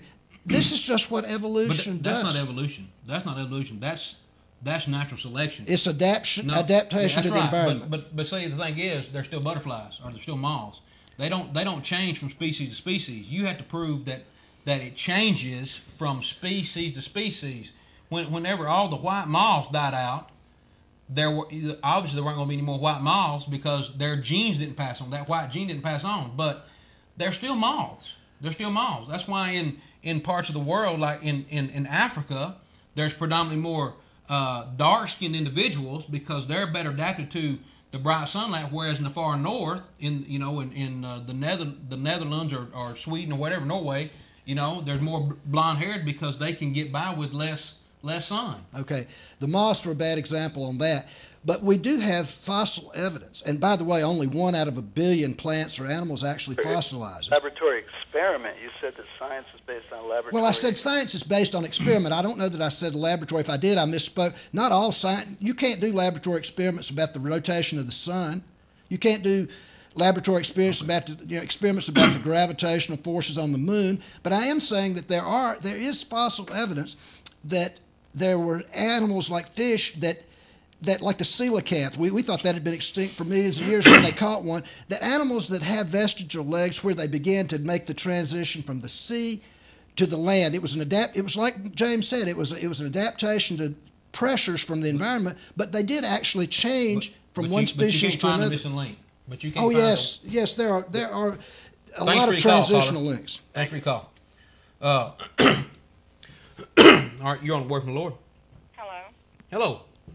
Mr. Surber, you've heard of laminin? Heard of who? Laminin. Laminin? Laminin. I don't recall it. It's the molecule that holds the human body together. I'm not familiar with that right now. Maybe I've read about that. That you're saying that there is one molecule, like a water molecule or something, that several atoms bonded by a chemical bond, and it holds the human body together as a whole, all the cells, all the different types of cells. I've not heard of this. Where did you hear this? I got it off of the computer on the internet. Did you get it off some religious site?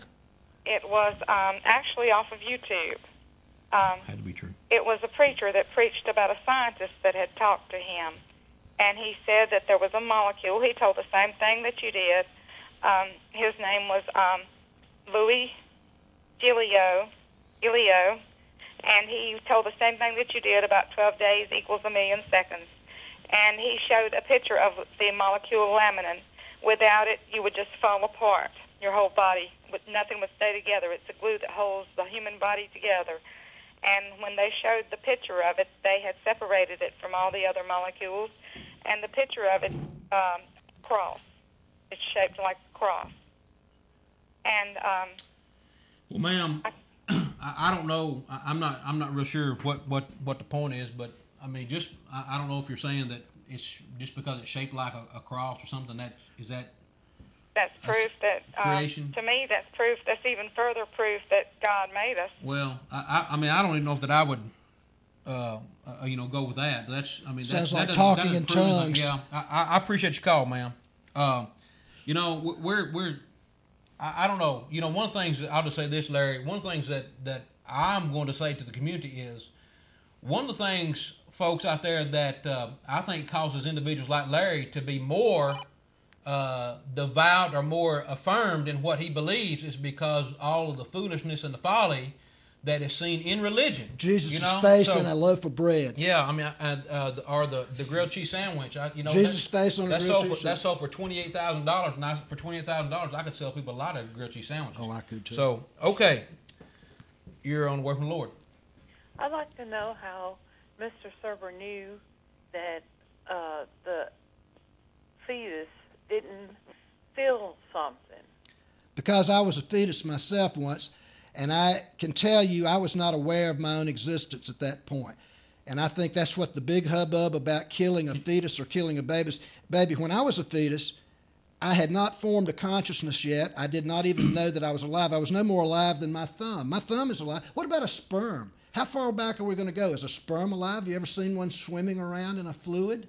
Well, I do know that I used to sit a glass of water on my stomach, and I could feel the baby kick. You mean the baby would kick and the water would vibrate? That does not defy the laws of physics or nature. That's not supernatural. No, but it did feel that water. I don't think she's saying it is supernatural. Oh, But well, I'm going to say. I mean, Larry. I mean, he always talks about empirical evidence. I mean, let's prove that you didn't know that. I mean, there's a lot of things that I don't remember since I was born. You know, I mean, when I was 1 year old, I don't remember some things that happened. You don't know much until you got language. But that doesn't mean I wasn't alive then. And no, you were alive. I know, but I just don't because deny I can't that. remember it. I don't deny you were alive. How do you know you didn't know something as a fetus?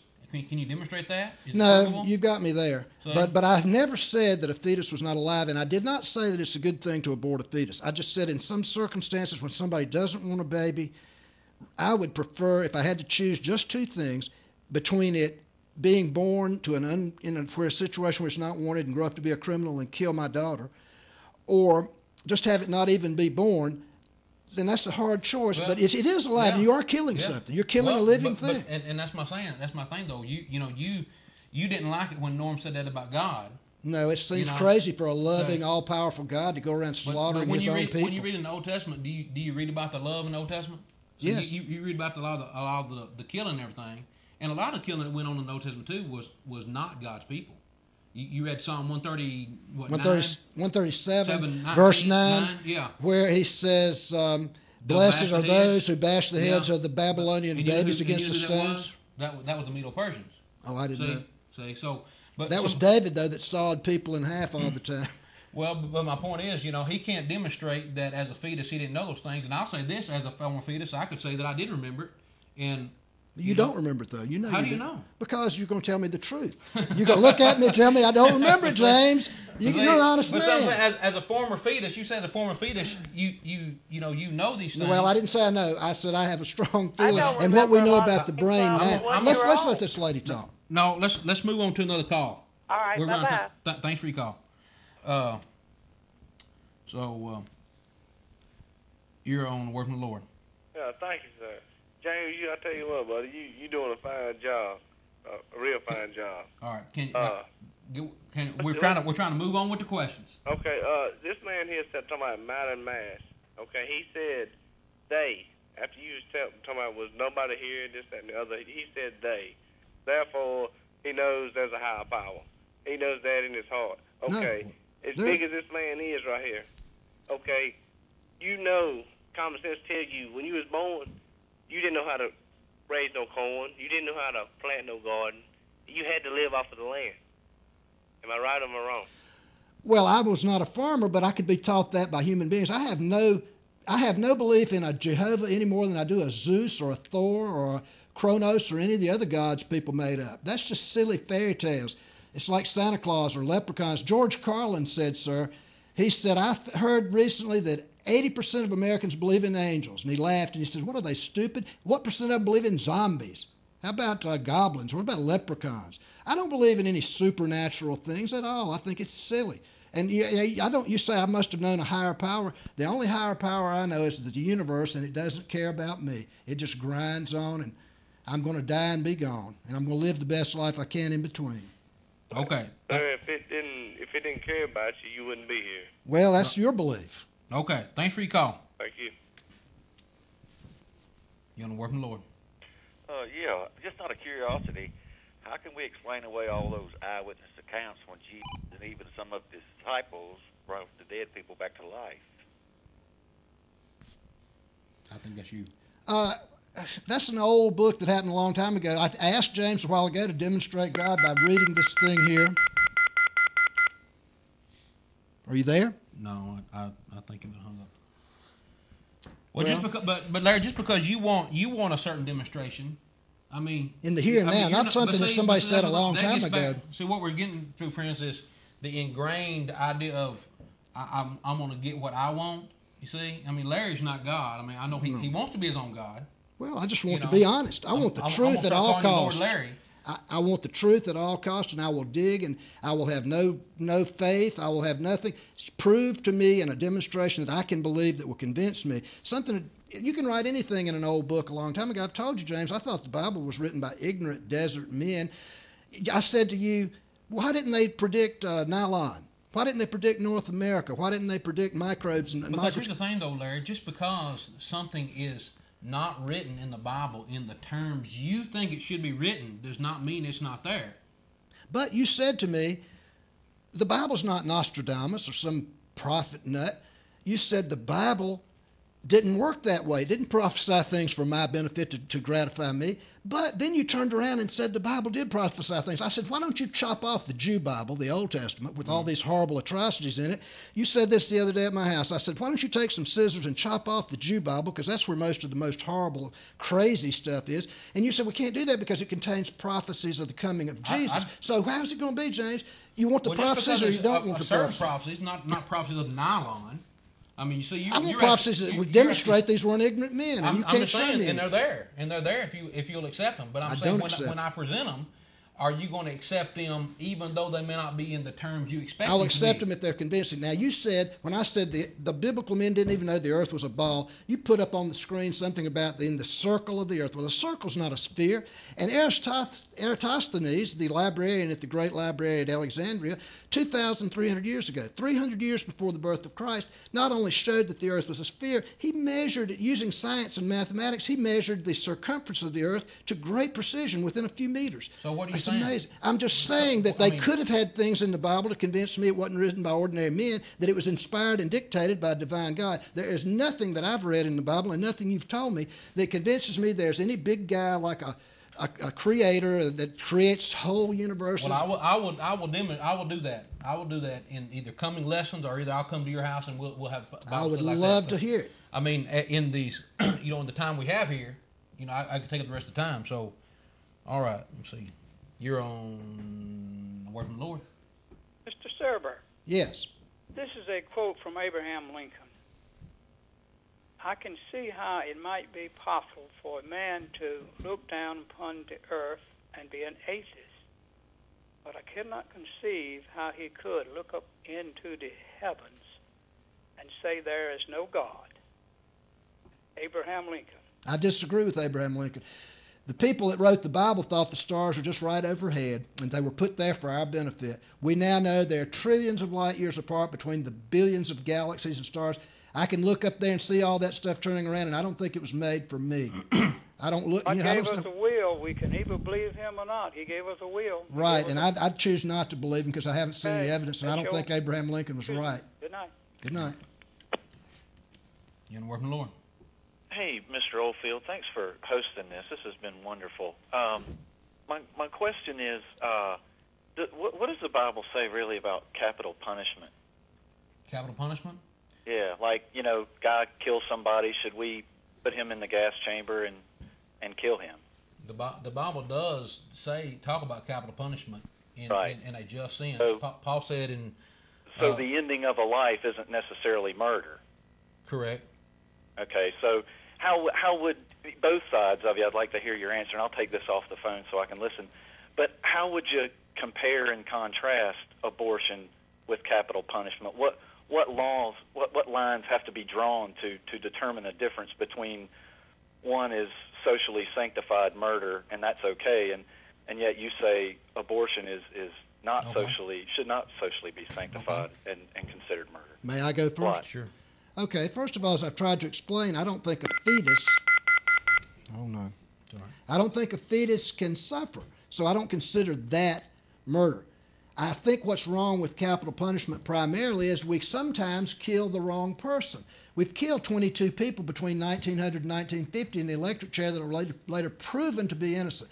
Now, that may not seem too bad until it's your daughter or your mother that's falsely accused and circumstantial evidence goes against her, and maybe she's down in some state like George Bush's Texas where that sadistic monster didn't care too much about whether somebody was innocent or not. George Bush's mother, Barbara, told Diane Sawyer that when George was a little boy, he loved to stick firecrackers down frogs and toads' mouths and blow them up, and he would just laugh. That man is a sadist. Maybe that's why he set a record for 170-some executions in Texas. He probably got off on it. Perverted monster. Okay.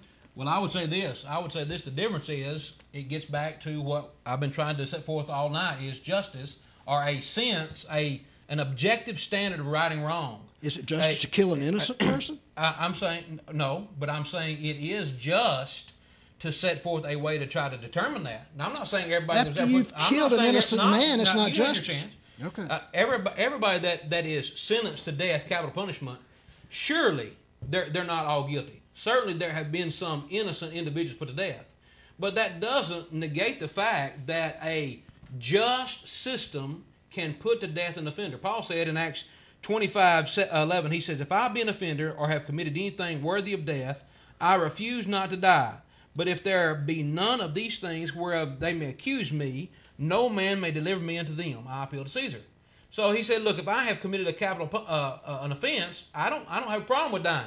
You know, there is a sentence that's worthy of death. But in the case of an unborn child, I don't care how fetus, whatever you want term you want to use, an innocent child, even if they've been born, Barack Obama, wouldn't pass a law that would actually give medical attention to a child that was aborted but yet survived. And I'm saying here we have the idea of an innocent child being put to death. And so it gets down to innocence or guilt. And, I've talked to people who've been in prison. They said, I was in jail for wrongdoing. It wasn't for something I did wrong, but I deserved to be in there for something else. And so I'm saying there is a system that's in place. No, it's not perfect because it has individuals, humans involved in it. But yes, there is a great difference between capital punishment for an offender, an evildoer in society, and killing an innocent being, whether it be born or not born. Now, I mean, if you can't see the difference between innocence and guilt, then, we are in a sad shape. But I just said that sometimes we kill the innocent. Let me tell you what Leo Tolstoy said. But I don't know why you would complain about capital punishment killing somebody innocent that's had their chance to live, but yet you don't have a problem with killing an innocent. Because I don't think I keep telling you, I don't think fetuses can suffer. No, don't harm any living thing is wholesome. It's what you wrote, and yet you've admitted that a fetus is living. It's much worse to harm somebody that can suffer and go into pain. Let me tell you what Leo Tolstoy said about. All right, we're running out of time. Okay, let me just quickly say this. Tolstoy said the worst thing about capital punishment, no matter how heinous the murderer or the whatever, no matter how terrible his crime, no matter how unremorseful he is that we teach children to look up to our best people, the men in suits and ties that we're supposed to respect, that those men sometimes will take a helpless, caged person and kill him. And he just felt like that was a terrible example to children. Well, I'm going to say that, it gets back to this. Just because individuals don't adhere to a righteous law does not make the law unrighteous. It's just like I said about the speed limit. Just because I'm going 70 miles an hour in a 55 doesn't mean that the 55-mile-an-hour speed limit is wrong. I agree with you. So, Larry, listen, we're actually to the point of our last speeches. Do you want to take some more phone calls, or you want the 7 minutes? Well, you can take some more phone calls. I've got some closing remarks here that I'm going to read them, and they won't take very long. So go ahead and take some more calls. We'll cut our last minutes down to 5 minutes. Okay, how about sure. that? All right, we'll take maybe 1 or 2 more calls. You're on the word of the Lord. Hey, how y'all doing? Fine. All right. In God's Word, the Bible says, to him that said there is not a God, he is a fool. Does not the Bible say that? Yes, a man who in his heart says there is no God is a fool. Yeah, that's in the Bible. That's certainly in the Bible, and you can call me a fool, but just because it's in the Bible, what if it was in Pinocchio and it said Geppetto made a puppet out of wood, and later on, after a lot of troubles and being a real disobedient puppet, the fairy with the blue hair turned him into because Pinocchio doesn't have inspired proofs to it. And if we want to get into the Bible inspired, I haven't seen any inspired proofs. That's another. Yeah, I know. It says that the Bible says a man who says in his heart there's no God is a fool. I'm very aware of that. I've been aware of that since I was still believed in God and went to the Methodist Church, but it doesn't impress me. It means nothing to me. Okay, can I say one more thing real quick? If you're quick. I'm really glad that y'all brought out this point on abortion because right now that you're going to see that this coming week brought up in the Republican platform because the Republicans are pro-life. A child is a life. A child is not a choice. And for all those people out there that believe listen. We won't ask questions. You know, if we wanted political statements and comments, whatever, we'll give them if we want to, but we reserve that right. But we're trying to get some calls in here. All right, you're on Word from the Lord. Last call. Okay, I'm just calling in. I'd like to say to the gentleman on the left, I'm actually looking at the television. With all due respect, you've got the right not to believe in God. I'm going to go with James. I do believe in God. And I'll just say this. I would rather believe in him and die and find out that it wasn't one than not believe in him and die and find out that it was. That's called Pascal's wager. A Frenchman, Blaise Pascal, used that argument years ago. He says, I'm hedging my bets. I'm going to try to believe in it, so if I die, then I'll go to heaven. And if it turns out there is no God and I didn't lose anything, I think you did lose a whole life of free inquiry. I've met a lot of so-called atheists, but I've only met one, and she was raised in Russia. And she came to the United States, and she was raised atheist. Now, personally, I've got the right to think that you are not a true atheist. I just think you're on there for attention. No, I'm not trying to get attention. James is an atheist, too, when it comes to Zeus. No. Theism says you believe in a God. Atheism means you you're don't. You're one of the ones that just want attention. Well, you can think that, but it's not thanks true. For your call. All right. Larry, you got 5. Larry's going to have 5 more minutes to give his last discussion. So, Matt, if you could put another backdrop up, please. Give me my microscope back. I think that's so appropriate. Okay, I'm not going to need 5 minutes, James. I'm just going to read my closing remarks. I'm very sorry that the gentleman that just called in felt like I was sheik Noradin, that I was just seeking attention. I'm not. I am desperately trying to get out some ideas that you don't hear about Rockingham County, around Rockingham County. I believe these things, and I've read an enormous amount, and maybe I'll be convinced another way someday. But when the gentleman called in and said, I'm just up here trying to get attention, he's wrong. He's dead wrong. Okay, this is what I'd like to say in closing. Once again, I want to thank James Oldfield for allowing somebody like me to be on his show, because we couldn't disagree more. But I think he's a fine man on a lot of levels, because he did allow somebody this drastically different from his beliefs to be on this show. And I thank you from the bottom of my heart, James, or from the bottom of my brain. I try not to think with my heart, son. But anyway, this is my closing remarks. If a divine creator fashioned all that there is, then he must have made breast cancer, childhood leukemia, Alzheimer's disease, and malaria. Think about it. If he made all there is, then he must have made breast cancer, childhood leukemia, Alzheimer's disease, and malaria. When you get down to it, the only evidence of God's existence is that holy men, past and present, say he exists. And think how many falsehoods have been sworn by men to be true. Only those proved true after unlimited research deserve to be believed. James couldn't get his God to help him read this thing I had in the newspaper a while ago, and that would have been great if he could have, because that would have really won a lot of souls for Jesus. But he didn't. Preachers from Leroy Jenkins, who sends out bottles of miracle water, to Jim Baker have built $1 trillion empire based on the claim that unseen deities wait to reward or punish. They're either going to send you to hell or they're going to send you to heaven, and there's been a lot of gods and a lot of devils. But such preachers once said witches were real. A true moral philosophy would have no need to invent acts of God, baptism, whether immersion or sprinkling, hell, prayer wheels, rosary beads, transubstantiation. That's where the Catholics say that when you drink the wine at communion, it actually turns to real blood, although scientific tests show that it still has all the chemical and physical properties of wine. We wouldn't need a pope. We wouldn't need virgin birth. By the way, I don't believe Jesus ever claimed in the Gospels that he was born of a virgin. We wouldn't need angels. We certainly wouldn't need animal and human sacrifice. It gives me a wonderful, clean feeling, like a hot, soapy shower, to have shed the religion of my mother that I was brought up with. And I loved my mother. My mother died 2 years ago, and I was my mother, I was an only child. My mother was dear, but my mother, I think, was wrong and had been brainwashed all her life and hadn't been very critical of religion. It gives me a wonderful, clean feeling to have gotten away from that religion. I think all religion's crazy, all of it, every one that's ever existed. I think it was a handicapping condition for me. But I do not reject everything in the Bible.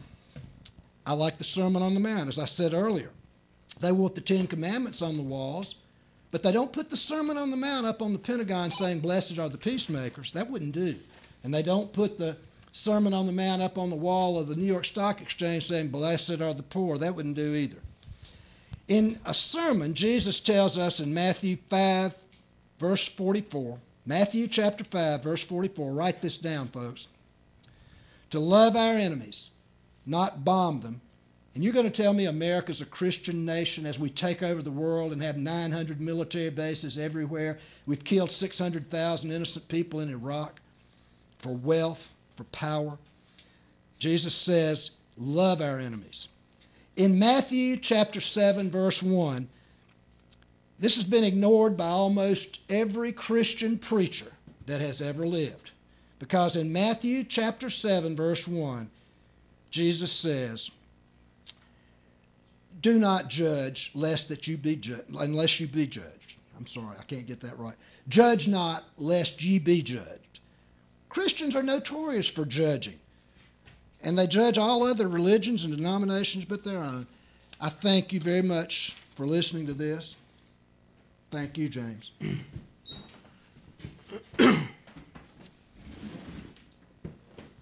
Well, I'll say you're welcome, Larry. And I'm going to agree to a certain point with what Larry said about religions. Leroy Jenkins and all those individuals who make merchandise in the name of Christ, to me, they have more in common with Larry than they do with the God of the Bible, because they don't really believe in God, or they would follow what he says. That's what I'm saying about that. Because when it gets right down to it, if they really were convinced that the God of the Bible is who they should be serving, and they're really convinced that the Bible is his word, they wouldn't be abusing individuals. They wouldn't be misusing individuals. They actually have more in common with the humanistic idea of ethics being whatever one determines from their own interests or their own needs. And so that's why we're trying to get individuals to realize this. If you just want to go through life and say, well, I'm a Christian, and not really adhere to the Bible, then you're never going to change society like the Bible says you should. Jesus said you ought to be salt of the earth and light of the world. Now, when I talked to Larry the other day, and he was talking about how moral he was, then I asked him about his background, his upbringing, his raising. I was always told you weren't raised, you were reared, but the fact of the matter is, he's telling us, friends, his mother was a Methodist. His father was a Presbyterian. I believe I have that right. No, both Methodists. Both Methodists, okay. So, but here's my point.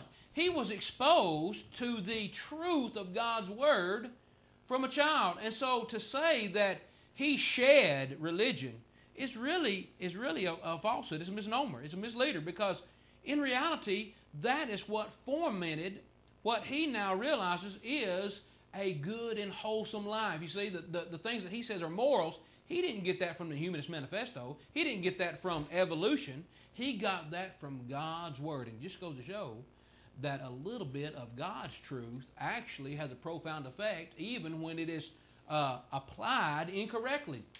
The idea that he's holding to the Sermon on the Mount, that just shows, friends, that what God said a long time before Larry Surber came along, a long time before the Humanist Manifesto, a long time before Charles Darwin, that was there, and it was the ground, it was the foundation of true love for humanity, but it came from the mind of God. And when Larry's asking me to prove something, to get him to believe, you know what God said in Isaiah 55 in verse 8? He says, my thoughts are not your thoughts, and my ways not your ways. God does not expect individuals to test or prove him to the point of excluding what he said. if you're going to believe God, you're going to use what He has revealed to you in order to find Him. Paul said that God's not very far from us, Acts 17, if we just look for Him. But if someone wants to look for God in a way other than what God's revealed, you'll never find Him. And so I don't know. I hope Larry is sincere in looking, trying to find truth and examine things. I think we might can make some headway with him, but I don't know. But my point is, the only way you're going to find God is through the means that He said. So don't be expecting God. And about judging, to criticize Christianity for judging is really a misunderstanding about what God wants. God says judging is right if it is righteous. But you will never have righteous judgment. You will never be able to say this is good, righteous, or this is bad, evil, unrighteous, unless you have a standard for authority. I want to put this one question up for you to think about, especially for Larry to think about, just to show the undisputable proof, I believe, fact that there is a higher moral law that is over everybody in every country. In torturing and murdering 6 million Jews, the Nazis were guilty of violating which law? Choose any that apply. If they all apply, check them all. If they don't any apply, don't check them all. But which law did they violate? Was it the law of Germany? No, that law said they should kill them. Which law was it? The law of England? No. The law of England doesn't have any sway, any authority over the laws of Germany. It wasn't the law of the United States. There's no sway over, no authority over the people of Germany. Was it some other law? Which law was it? The law of the humanist? You see? Which law says that it was wrong? No, it can't be the humanist law, because the humanist law says ethics are defined by your needs or your interests. So which law was it? It couldn't be no law at all, or you wouldn't say it's wrong. See, if it's wrong, there has to be a law to say it's wrong, to tell you what is right and wrong. Paul said, where there is no law, there is no sin. So it has to be the law of God. There has to be a higher law, and that's the argument that was made at the Nuremberg trials when they condemned the Nazis of the atrocities they committed against the Jewish people. It was because there was a higher law that superseded all the transient, that is the passing, and the provisional. It doesn't matter if it's Germany, England, USA, Japan, Russia, whatever. There is a law that governs them all. That's why Daniel said in Daniel 4:25, he said that God is ruling in the kingdoms of men and giveth them to whomsoever He will. When a nation is righteous, they will prosper because of the righteous laws they are following. And when they're wicked, they will always falter and fall and crumble, and another nation will come in and take over. So, friends, I hope you'll think about that. I don't know exactly what time we are, but I'm sure we're running close on time. So we have just 2 minutes. That's enough for us to run our closing. So, Larry, I want to say thank you for being here, and I hope maybe we can get together some other time. I would love it. I went to Larry's house. I'll say that he was I found to be hospitable. Mark and I was at his house, and very very courteous. He and his wife very hospitable to us. But fundamentally, we definitely do disagree. I hope that nothing happens to him on the way home, because I sure would hate for him to. I'd hate for him to be a believer. Five seconds after he dies, he's going to be a believer. I've had a great life. If I die and cease to exist, that's okay. Well, I think if you die, then you won't be an atheist anymore. So, friends, until next time, we thank you for watching, and we hope that you have gained something from this. As again, if you'd like a copy of this program, just email me at wordfromthelord@gmail.com, or you can call me at 276-340-2653. Until next time, always insist on getting a word from the Lord. Have a good night. Have you ever wondered why so many people who claim to follow this book teach so many different doctrines? It doesn't make sense. Hi, I'm James Oldfield, local evangelist for the Church of Christ. And if you believe that getting back to the book is the solution for unity, then come examine the Church of Christ. We're meeting at the Holiday Inn Express Conference Room, 10 a.m. every Sunday. And I'm also hosting a Word from the Lord, which airs every Thursday night at 9 p.m. right here on Star 39.